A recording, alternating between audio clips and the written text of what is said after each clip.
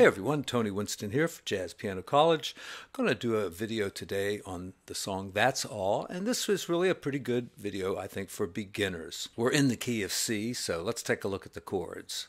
C triangle 7 means C major 7th, and of course that's a major chord with a major 7th on it, not a flat 7. D minor 7th is a minor chord, and it does have the flat 7.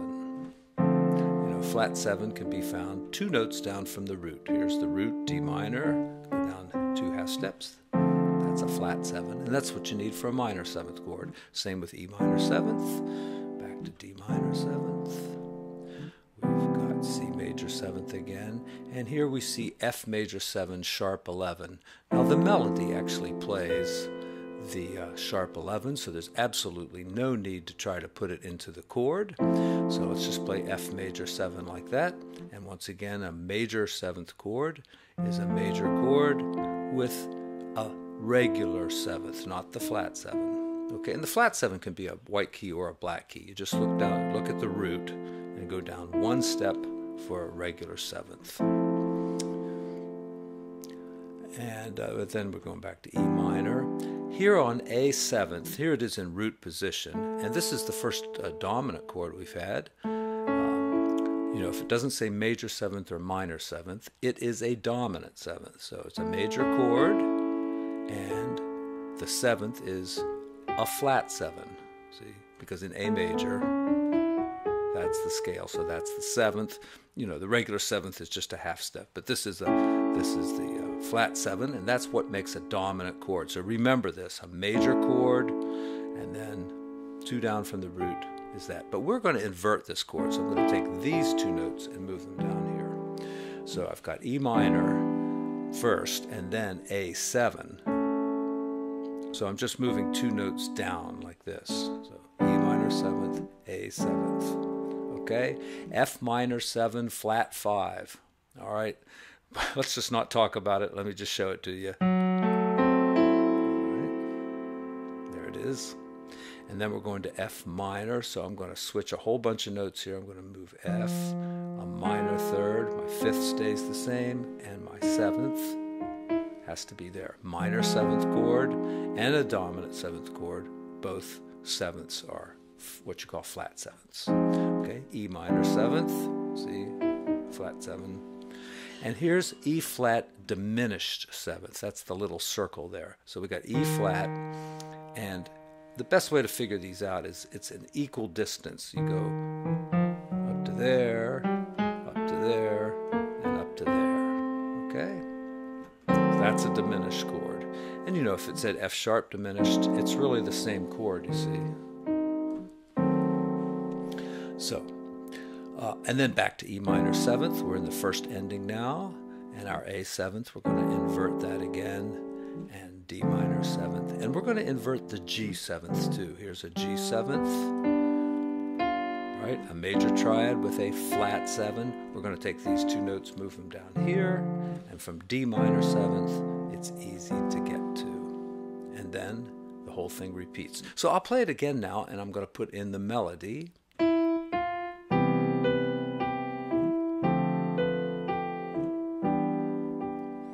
This song is often done as an up-tempo.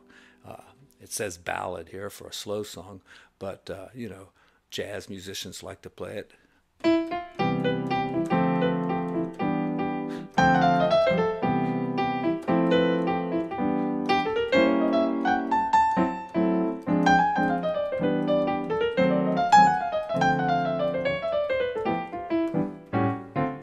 They like to play it up-tempo. We'll get to that. Take small steps first. So here's the melody.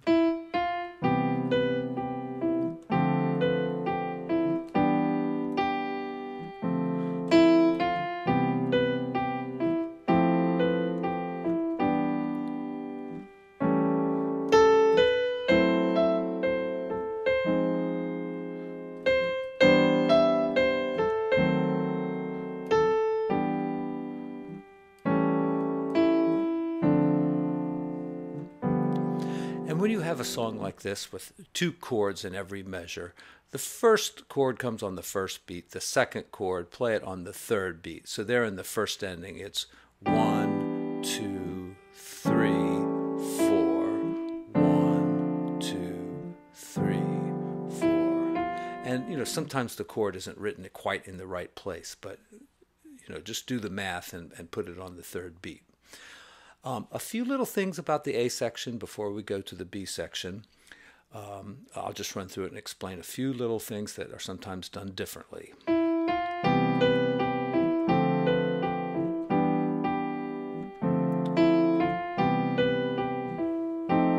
Sometimes that F major seventh is played as a dominant seventh. So just take the triangle away and you have F7. And it's, it's kind of a bluesier sound to it.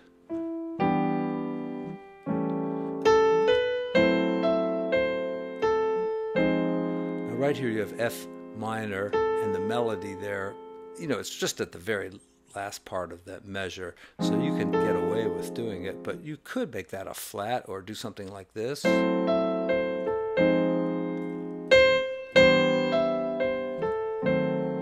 Right, just play C twice instead of A, C there. So, instead of E minor, if you look at these chords, C major seventh and E minor seventh, they're kind of substitutes for each other. So instead of the E minor, we could just play like a C chord and maybe add the sixth to it. And that goes very smoothly into our diminished chord. And let's go to the second ending now.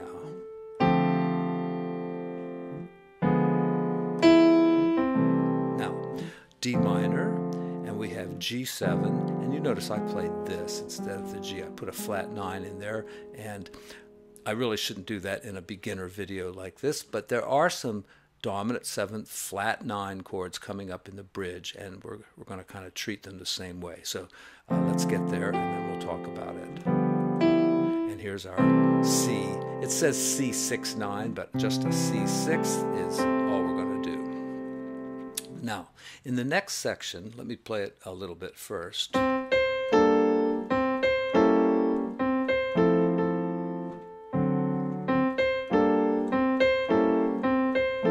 You see, you have to kind of get your melody in there and move your chords in and out because, your hands are going to bump into each other. So, there's G minor, 7th, and then here's C, and notice what I did. I've just taken these two notes, moved them down a half step. And you say, well, how can that be C7th? There's not even a C in that.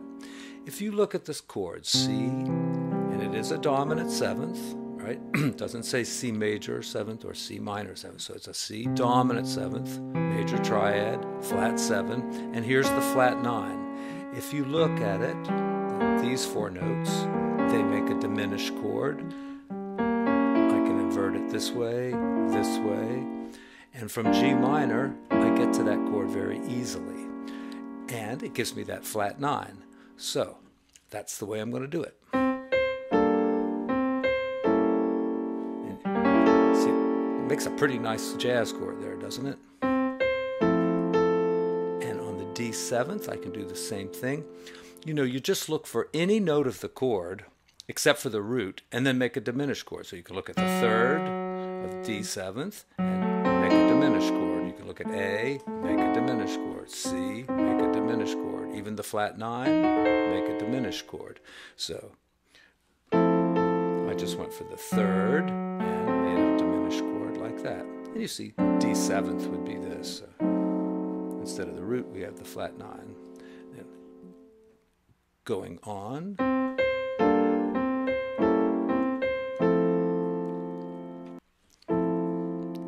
The B flat 7th is a good chord to use. It probably should go right there on the 4th beat, like the chart says. We're just going to leave it out. So just play F major 7th again. Then we continue on.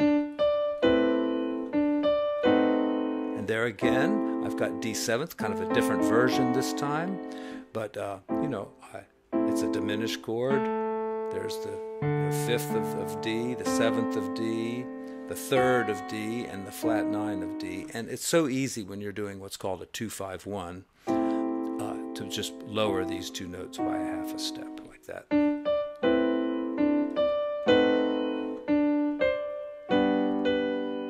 And here's E7th, right, with a flat 9. See? E, the third, the fifth, the seventh, the ninth. And, you know, you might think, well, how can I think about all this stuff when I'm playing? Well, it's like any other piece of music. You practice it enough times that you stop thinking about exactly, you know, what notes you have to play in the chord and what's the third and what's the seventh. Your fingers get familiar with what you're doing. So from the A minor there on the end of the last line here, and on to the next couple of lines, we've got G major 7th, and then E dominant 7th, which we're playing as a diminished chord, on to A minor, same kind of thing again. And if I keep moving them down, I get D minor 7th inverted, right? Because there's D minor 7th, just an inversion, and then G7th, I move the bottom two notes down. All right, let me play the whole bridge for you.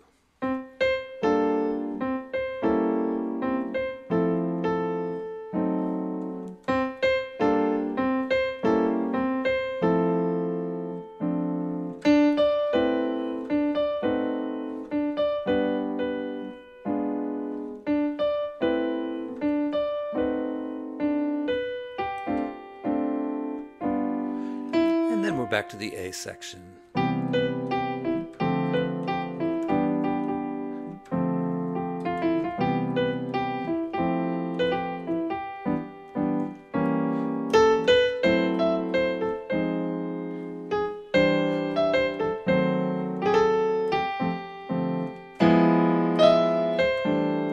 There I did the diminished chord for G7th, and I added what's called a whole tone extension. All right, a little advanced stuff there as an extra added bonus here at the end of the video. Now, for improvisation on this, you know, just use the C major scale, and whenever you have a chord that's got like a black key in it, try to incorporate that a little bit into your improv. And I'll do a little bit just to see if I can do what I'm telling you to do. 2, 3, 4.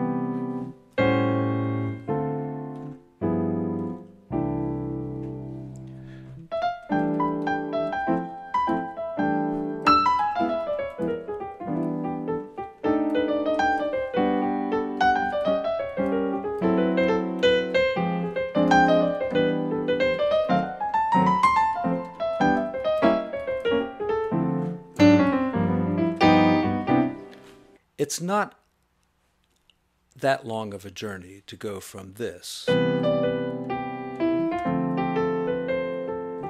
to this.